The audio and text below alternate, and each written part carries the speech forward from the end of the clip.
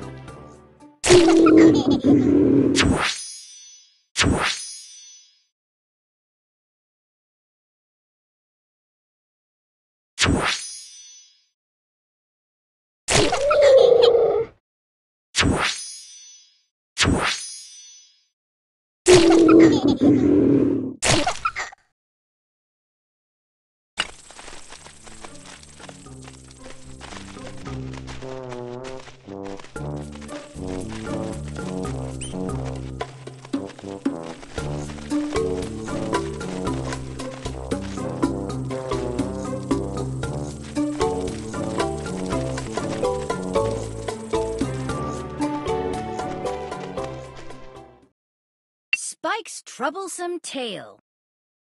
Spike's tail was huge. His tail was so long. His tail was so long it made things go wrong. I wish that my tail would fit in the covers. I wish it were small, just like the others. I wish that my tail didn't crash into things. I wish it were small, all the trouble it brings. Spike met his friends who had lost their red ball. It was up in a tree, but the tree was too tall. We can't reach our ball. What on earth will we do? Spike had an idea. Wait, I know what to do. Spike swung his long tail just as hard as he could. He swung it and thrashed it, and crash went the wood. And out of the tree down fell the red ball. Spike, you're our hero! How clever! Said all. Spike was so happy. He joined in their laughter and was proud of his wonderful tail ever after. The end.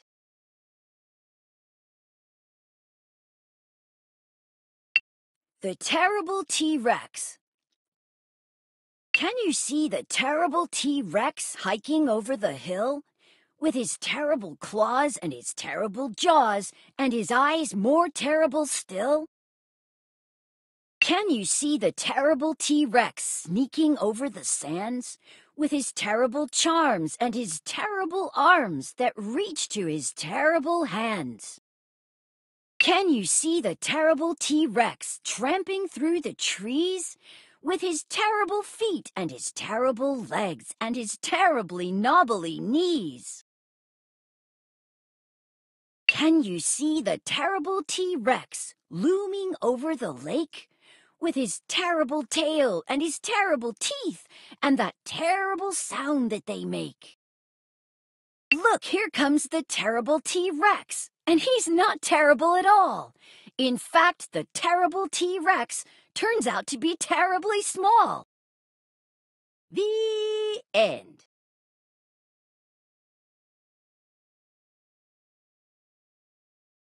Roxy to the rescue.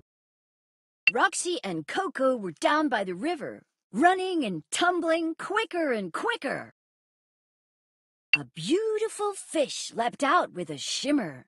Silver and gold, the light made it glimmer. A fish, such a fish, it has long been my wish. Let me watch its tail swish, such a beautiful fish. Watch out for the river, cried Roxy. Oh no, you're not a good swimmer. Come back here, Coco. Just a bit closer, stop being a pest. I wonder, can you guess what happened next? With a splish and a splash, and quick as a flash, silly Coco fell in and was taking a swim. Get out of the river, or you'll start to quiver. It's no place to be if you're not a good swimmer. With a hand from her friend, out poor Coco climbed. I did try to warn you, she was quick to remind. Well, now you're a swimmer, but you've started to shiver. Let's get you dried off, and we'll go for our dinner. The end.